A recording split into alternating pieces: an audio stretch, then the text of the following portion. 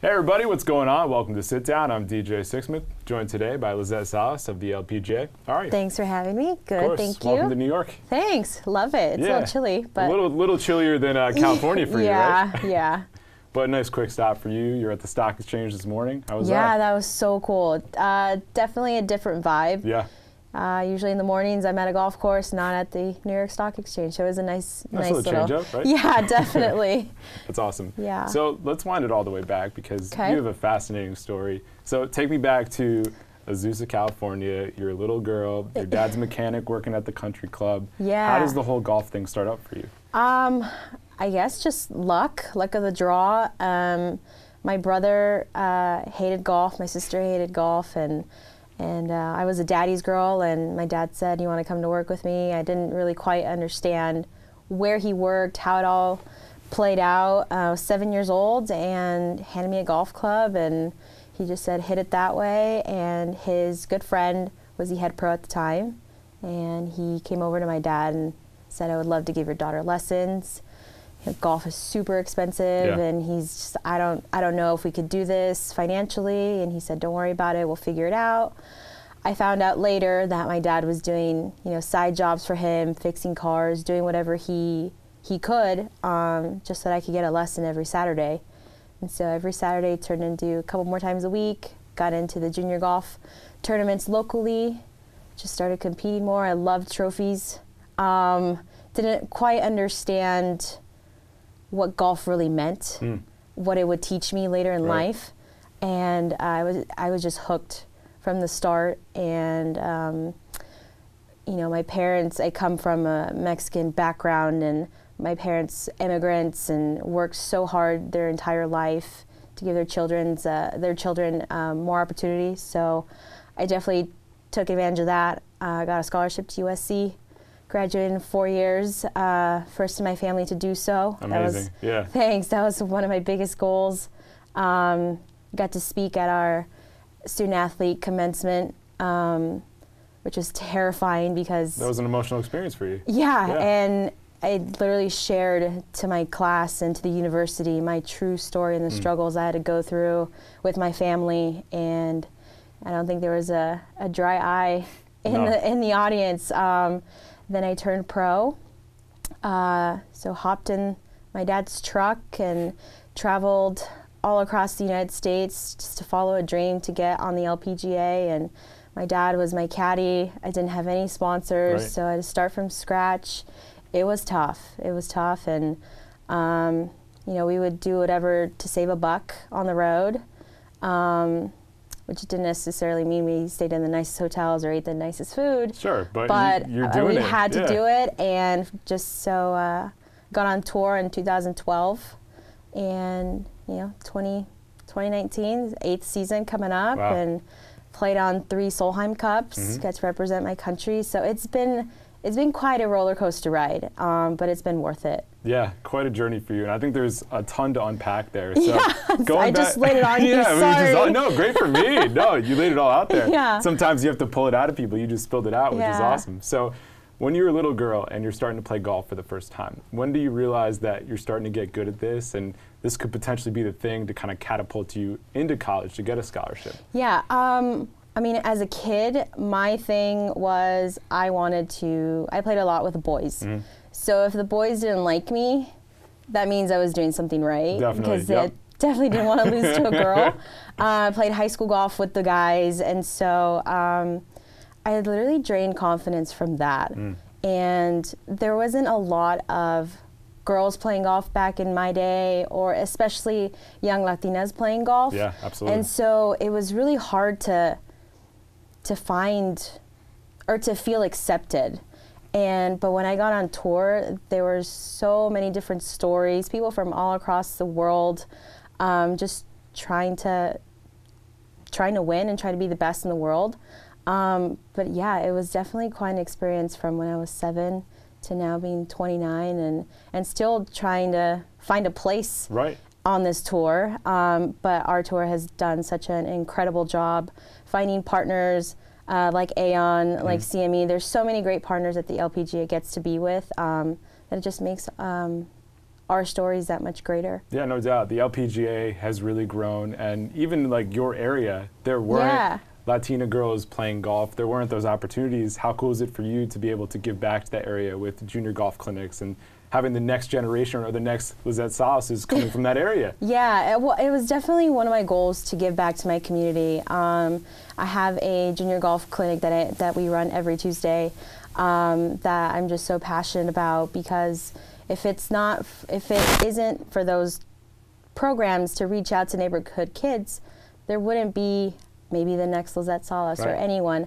And I always believe that charity starts at home. So I would definitely love to give back to my community, to my alma mater, USC.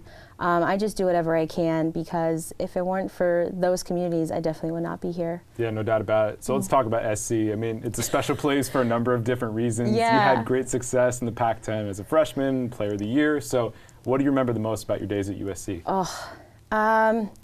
I mean, obviously winning the 2008 national championship as a freshman. That's a good one to have. Yeah, my goal was to just be in the top 5, the traveling team, and I just worked so hard. Definitely coming from Azusa to a prestigious university like USC, I was terrified. Obviously, I had moments where I didn't think I could do it, but I had great support from the academic side, the university.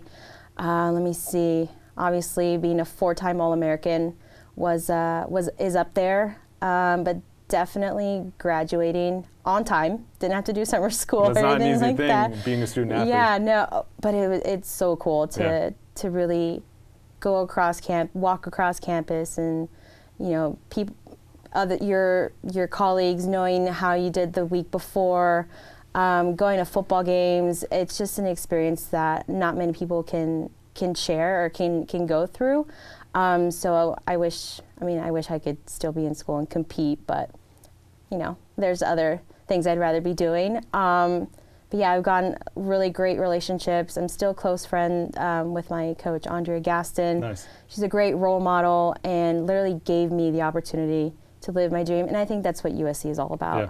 And it was a life-changing thing for you too. Oh, of course. That's for sure. Yeah. That's awesome. Thanks. So going back to the first days of the LPGA, I mean, you're having this great success at SC, and then you're traveling across the country with your dad, and you're realizing, okay, I'm a pro now. So what were the biggest challenges early on in just figuring out the LPGA and figuring out your game at the next level? Yeah, well, I quickly realized that I was spoiled at USC. From the courses we played, from the clothing that we got. So it was literally a culture shock when I had to start all over and had to buy my own gear, had to really, grind out sponsors, and had to build my name up again, because that USC connection was not quite as strong. Right. But yeah, my dad was my caddy. He was kind of managing me at the same time, and it's kind of scary being away from home for the first time. And I mean, coming from a Hispanic background, family's everything. Right. But yeah, I had my dad to remind me of the big goal was to be on the LPGA, and sometimes you have to go through the hard times to really cherish those great moments. So when I went to LPGA Q School in December and got the final card in a 9-for-1 playoff, that was the moment that I've been working for my entire life. And I remember getting on the phone with my coach, Andrea Gaston, and said, I'm pretty sure we didn't prepare you for this, but we're so happy for you. And even when I got on tour, it was scary, because I knew a lot of the girls because I played college golf with them, but still, you're not playing for your school anymore. You're playing for yourself. You're playing for your livelihood. There's so much on the line. And yeah, it was definitely a little awakening as a rookie. Sure. But I got in the groove of it. I just started thinking, I earned my way here, and it's time for me to share my story and to share the ability. And so, you get to experience all the ups and downs, and you get to trust your team. You finally get to be a boss. That must be nice. What's that like? I mean, it's kind of scary, but it's pretty cool. Just to make decisions and kind of be accountable for them too. So yeah, walk me through that. I mean, you go from just focusing on golf to now focusing on a brand, being a boss. Yeah. You know, what are some of the day-to-day things you had to deal with at first? Well, you have to trust in your management team. You have to talk with them. And who is Lizette Salas outside of being a golfer? Right. What are your passions? What are you all about? What do you want to share with the world? So that's something I never really thought about because I was just branded as a USC Trojan, not as an individual. So with this new platform, I was able to share who am I outside of being an athlete and what really motivates me to be the best athlete that I could be. So that was pretty interesting, got me out of my comfort zone. And so now 8 years in, I'm just really established in who I am and also realized that golf doesn't define me as a person and the scores that I shoot on the golf course shouldn't define me as a person. So that was really interesting. And, you know, changing your team when you feel is necessary isn't always easy.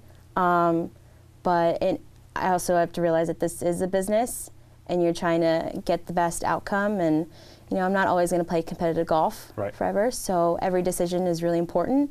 And, yeah, and just including my family in this whole process is pretty cool. And I get to share it with my nieces and nephews. Right.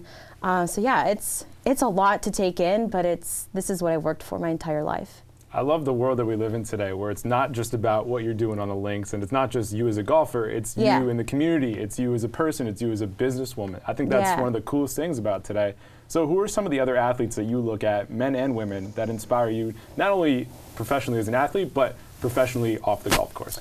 Well, in the golf world, I've always looked up to Nancy Lopez and Lorraine Ochoa, just based on their background, on their work ethic, their relationship with their families. Julie Inkster is also up there, who happens to be Solheim Cup captain. Meg Mallon.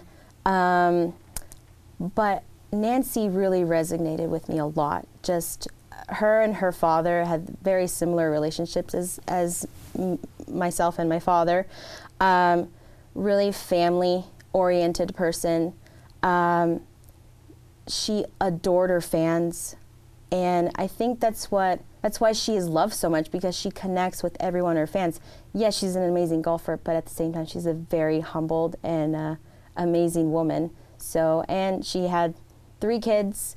She dealt with that on the road, and I hope to be a mother someday. So that's a beautiful thing to be not just an athlete, but also a mother. Yeah, you can do it all. Yeah, well, she did it all, and that was back in the day. Right. And she did it, and there wasn't as much money back then as there is now to support that family. So, and there wasn't social media back then. I mean, the fact that she did it means that we could do it as well. Yeah, and even just the rise in women's sports the last couple of years. It's legit in terms of mainstream conversation where it hasn't been in past years. So what's the best part of that for you right now, just in terms of seeing the growth of women's sports over the past couple of years? I mean, it's amazing to be a part of it, and it's amazing to have partners like Aon put us on the same platform as the men with this $1 million purse. So, I mean, it's just an eye-opening for women's sports in general. We don't get the same shine, same purses as men, but I think we're more relatable to the amateur golfer than the men do.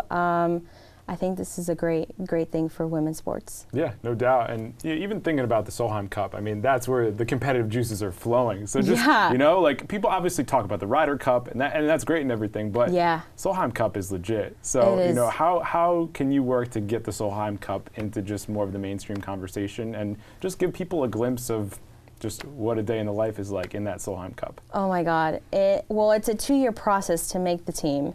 And so I've been on tour for almost 8 years now, and I've made it every single time. Nice.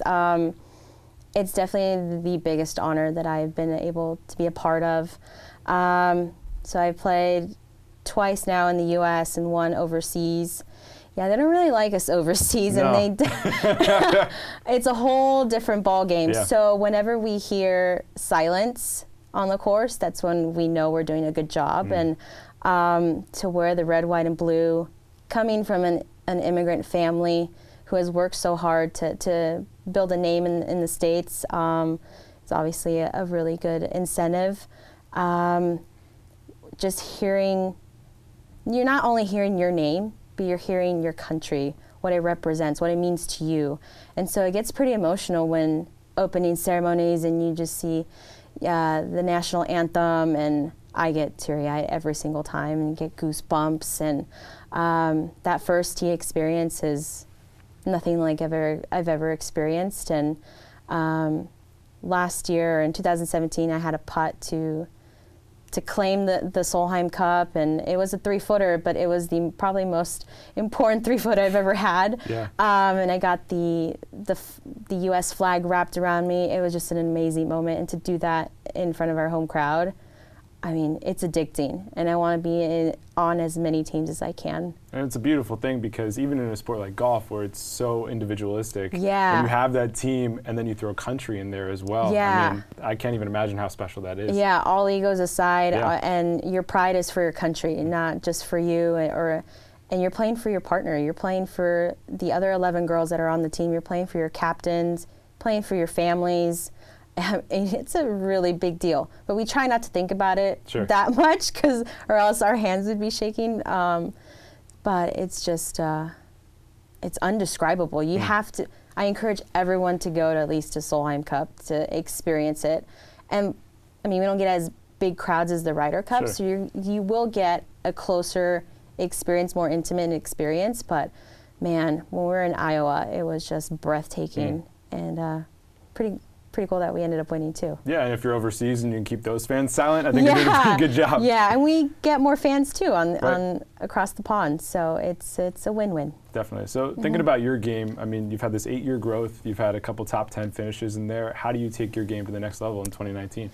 Well, we're going to make some changes team-wise, which I'm really excited about. I think I talked to my college coach about this, and I've played with a chip on my shoulder for the first 7 years of my career, meaning I felt like I had to prove to a lot of people that I could play out here and make a name for myself. And now as I'm coming into my 8th season, I feel like I just need to play for myself and have joy out there. It's grinding to be out there for 30+ weeks out of the year, but it's really enjoying the process. And I know that I'm capable of winning tournaments. I won in 2014. I think it's time to get a couple more W's this year, and I'm really excited about it. I think my game is there. I've been working out in the gym just to get a couple more yards off the tee, which I think will be very beneficial. Talent is just so great on tour that anyone can win every week. So that's what my plan is, and just trying to enjoy the process. Awesome. So lastly, when people think about your story, your relationship with your dad, everything you've overcome, what do you want them to think when they hear your name? I like them to know that I'm a fighter. I'm a grinder. I never give up. I may be down one week, but I will do my best to prove not only to you, but to myself that I could be a better player, that I love my family.